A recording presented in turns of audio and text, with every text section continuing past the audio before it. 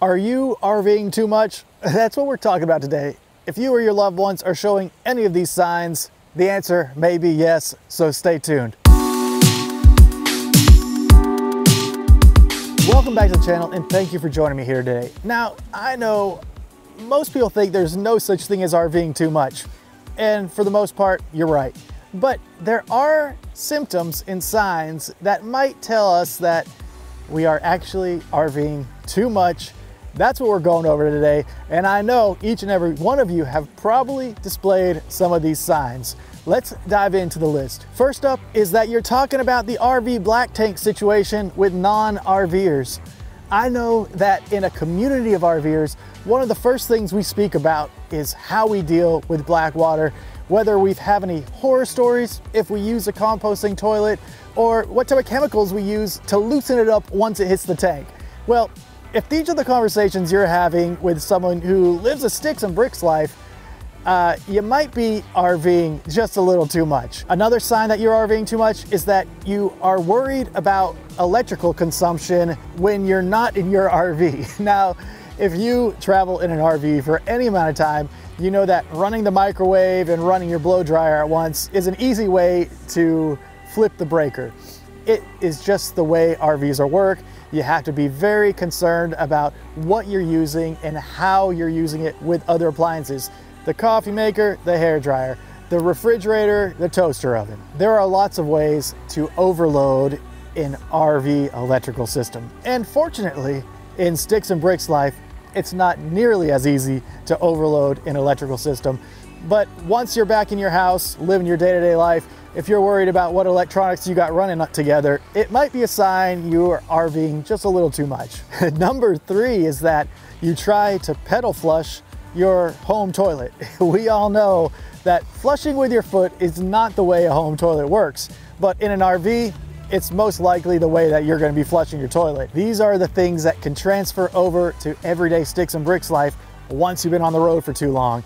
I know in our composting toilet, there are a whole host of other concerns that we have, but it is a nice day whenever we get to use a residential toilet flushing with our hand rather than our foot. Let me know if that one resonates with you, because I've heard a lot of people try to flush their home toilet with their foot once they get back from an RV trip. I want to let you know that we have a map of the 21 best free campsites in America. It's free for you to download.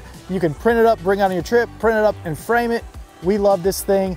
And it shows all of our favorite free campsites. If you want to download this map, I'll put a link in the comments section below. Easy to get, also in the description of the video. Check out that map, let us know if you've been to any of those spots. Number 4 on the list, you temporarily forget where you're waking up. This happens to the best of us, but I feel like the sensation really gets exaggerated whenever you're on the road. And you could be waking up at a Walmart parking lot, at a nice RV resort, in Maine and California. It's very easy to get the location blurred whenever you're waking up from sleeping in an RV.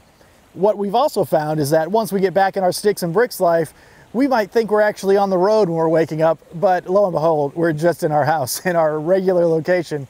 But it is one of the signs that you've been RVing too much. And the 5th sign that you've been RVing too much, which is wonderful to do if you're in house life, is that you try to conserve water. For every RVer out there, conserving water is one of the most important things we do on the road. Whether it's taking a Navy shower, whether it's collecting our dishwater, there are so many ways we conserve water when we're in an RV, because you only have a finite amount of water there to use before you have to fill up again. Well, those habits can bleed over into everyday life whenever you're in your sticks and bricks. You might be a little more conservative when you're washing dishes. You might not flush the toilet for a few uses if you're just letting the yellow mellow. So there are many ways where it's a sign that you're RVing a little too much, but one of the better signs that we can do once we go back to our sticks and bricks life, conserving the water, because hey, it's just a good habit to have anyways. Let me know what you thought about this list, because I sure as heck know there's no real way you could be RVing too much. I love being out there on the road. I wish I was out there on the road right this minute, but hey, pretty beautiful environment we're at now anyway, so I can't complain too much. But let me know if there's anything that you've seen that you've done once you come back to your sticks and bricks lifestyle that bled over from the RV living in those RV road trips you've been taking. Thanks so much for watching the video. Make sure you check out that 21 free campsites map. We'll see you next time. Later on.